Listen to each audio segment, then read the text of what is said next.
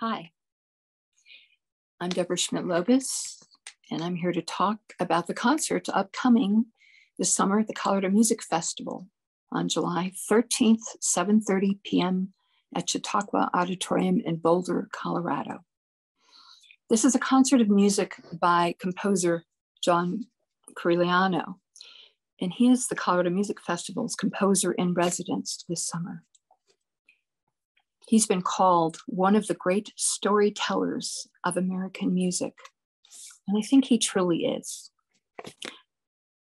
But for right now, I'm not going to talk about the concert as much as I want to give you a little background into John. Kind of a fascinating man. He's probably one of the most prolific and well-known composers of his time. He's composed works for solo instruments, for orchestra, chamber groups, for opera, choral works, and of course, he's done film scores. He's done 4 film scores. I think maybe the second one was in 1980, and we may remember some of that. It's called Altered States. But the one we all pretty much know of won him an Oscar for Best Film Score in 1999, and that was The Red Violin, which was, of course, a gorgeous score. He's a Pulitzer Prize winner, has 5 Grammy Awards, the Grawemeyer Award for Music Composition, and of course, that Oscar. He was awarded a Guggenheim Fellowship and then taught at Manhattan School of Music, was on the faculty, the Lehman College City University in New York. He's been on the faculty of Juilliard School and amongst others. His awards and accolades are really more than I can list in my short time here, but I thought I'd let you in on a few things from his childhood that I think are kind of fun and how he evolved as a composer. His mother was a piano teacher, and he said he took 2 lessons from her and it didn't stick. He said it was just too hard for a son and a mother to deal with piano lessons. He then took 2 clarinet lessons. He said that didn't stick either. So obviously, he wasn't into playing instruments quite so much. However, his father was the concertmaster of the New York Philharmonic. And because of that, he went to the concerts often, heard orchestra. His father played concertos with that orchestra often and was very well known in his day. So the funny thing about that is Corigliano says he got stage fright from watching his father. He would be at home hearing him practice, and he couldn't sit in the audience when he was actually performing. He would go backstage or in the green room and listen from afar because he was so fearful that his father would miss something. So I think it was obvious at that point he wasn't going to be a performer because he didn't like the stress of that. However, even though he didn't take piano lessons from his mom, he did play piano by ear. And when in high school, he became actually quite a popular kid because he played with singers and for choral groups and musicals, that kind of thing. He had a teacher who really saw his inherent talent and sort of spurred him on to composing. So he did go on to study composition at Columbia University and at the Manhattan School. And he studied with some famous people. Probably the one name we might know would be Paul Creston. But he had some funny jobs before he became known as a composer. He was a music director at like an NPR station in New York City. He was also a music director, well, actually kind of a session producer, they called it in that era, for artists, who was Andre Watts, who was a famous pianist. He was also the assistant to the producer of the Leonard Bernstein Young People's Concerts. And for any of us old enough to remember those, we know they were instrumental in bringing music and orchestral music to all of us across the United States. In fact, I probably heard my first Mozart piano sonata through Leonard Bernstein in one of those wonderful concerts. You can still find those on YouTube, by the way. So he got to work with some great people. But also, think about it. When he was young, he was going to that orchestra all the time and hearing his father play, but hearing other instrumentalists, and he got to know many of them. And although he was studying at college during this time that he had these other jobs, he really didn't, I don't know that he hit it big, but he wasn't really noticed until he wrote a violin and piano sonata in 1964 and entered it into the Spoleto Chamber Music Competition. He was the only person, the only winner at that chamber music competition that year.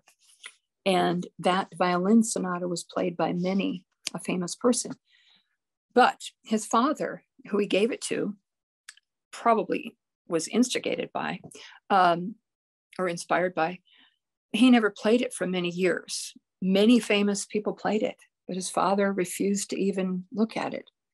And then eventually, someone really kind of goaded him into it. And he got it out, he looked at it, and he really performed it the rest of his life.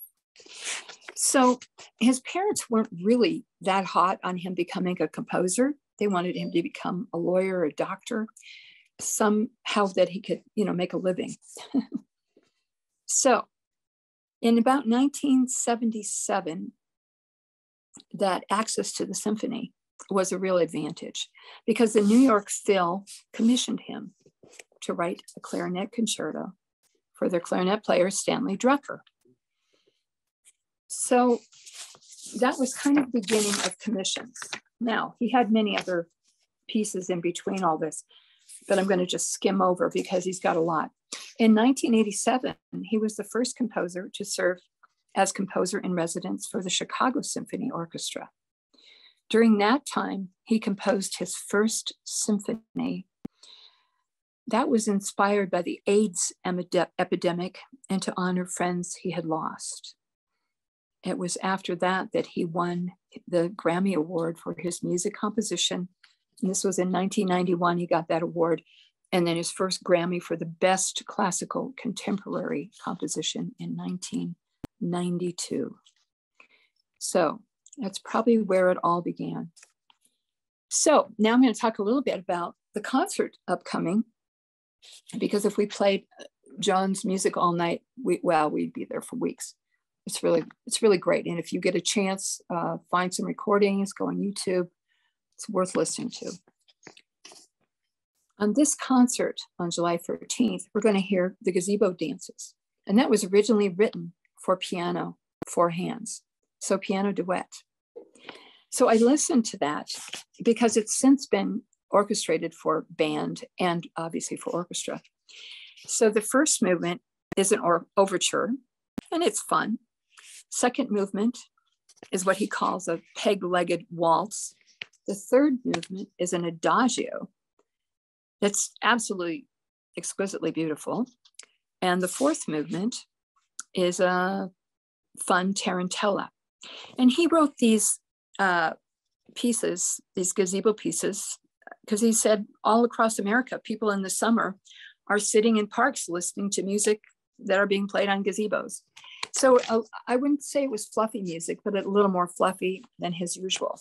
Although I've listened to both the piano and the orchestral version, especially the third movement.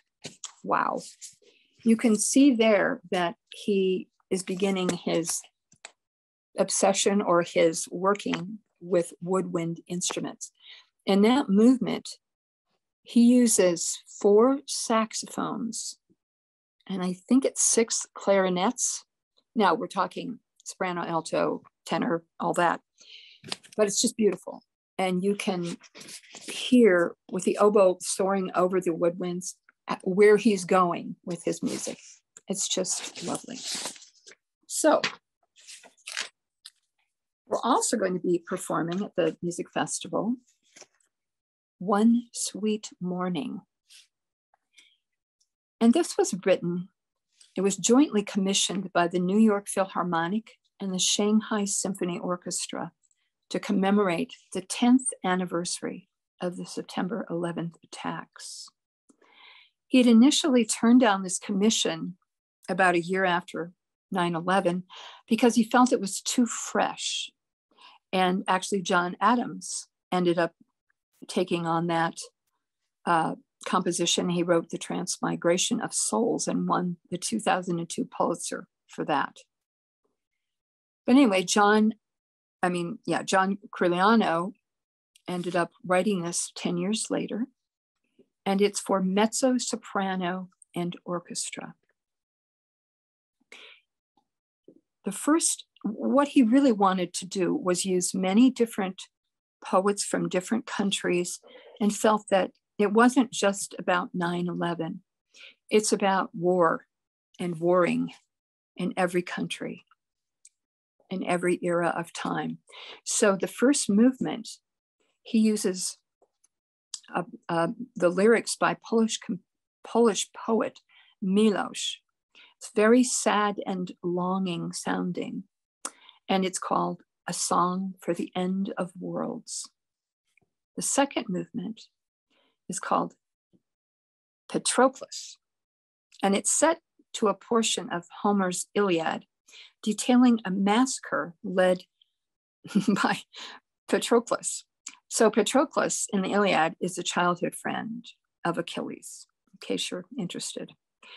It's very wild and has fanfares and kind of almost scary.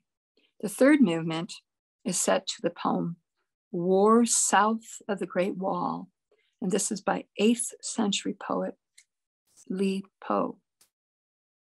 The fourth and final movement is set to the anti-war poem One Sweet Morning by E.Y. Harwood.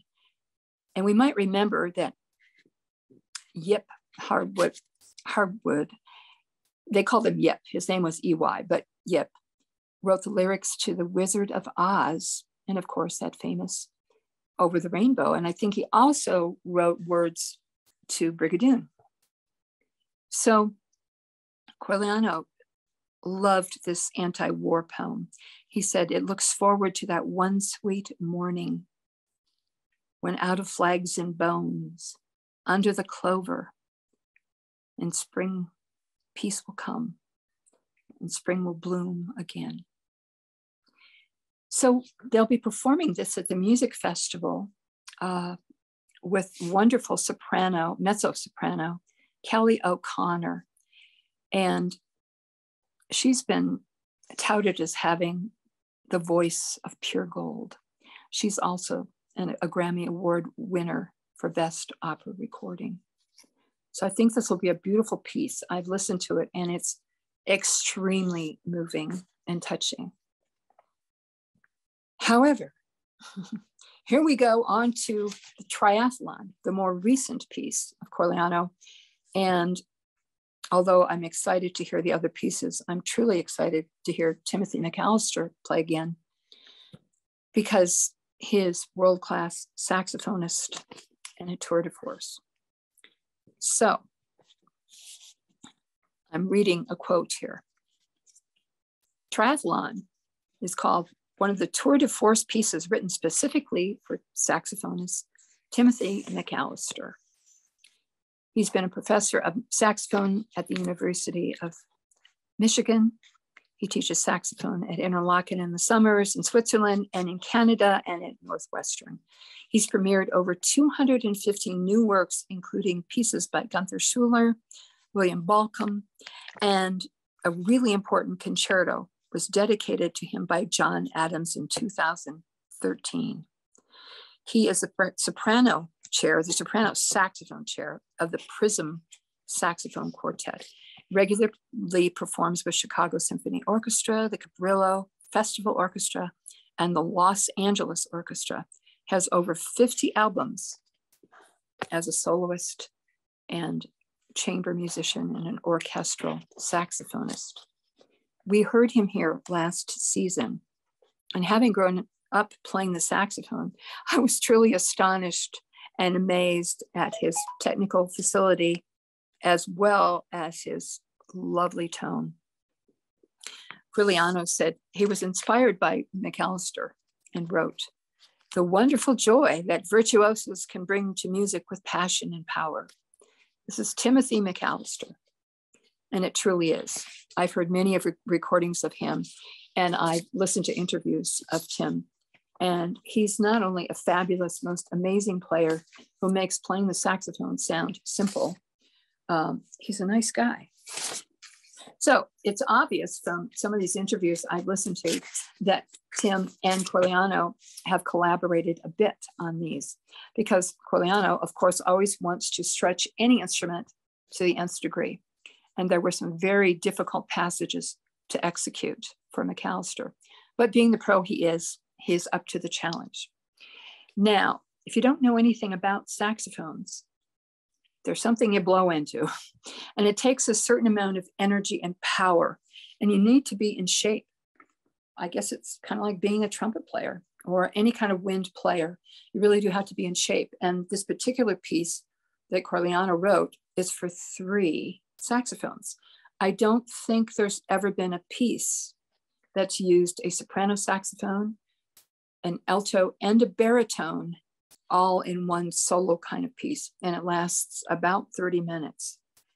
So Tim actually talked about the physicality of playing those 3 different saxophones over this period of time, starting with the smallest instrument that he's most comfortable with, then going to the alto, but then going to the baritone, which is the largest.